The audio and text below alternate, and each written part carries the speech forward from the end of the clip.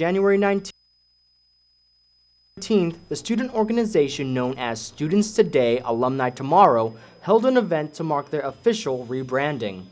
The well-known student group welcomed the students of the university with food, drinks, and fun in order to introduce them to the new org, Future Alumni Network, or FAN for short.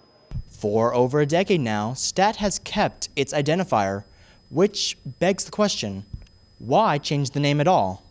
Another common misconception with STAT was a lot of people kind of thought that we are like a statistics organization, when really our main focus is networking and trying to get students more involved. It is not all a simple name change, though. The newly dubbed org has a new focus that they believe will benefit students in the long run. We are focusing much more on networking and trying to get students to become more involved with networking so that they can get their future kick-started now.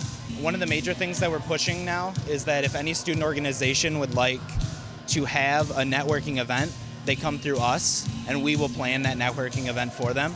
I was lucky enough to run into local celebrity Herky the Hawkeye, who decided to give his own thoughts about FAN.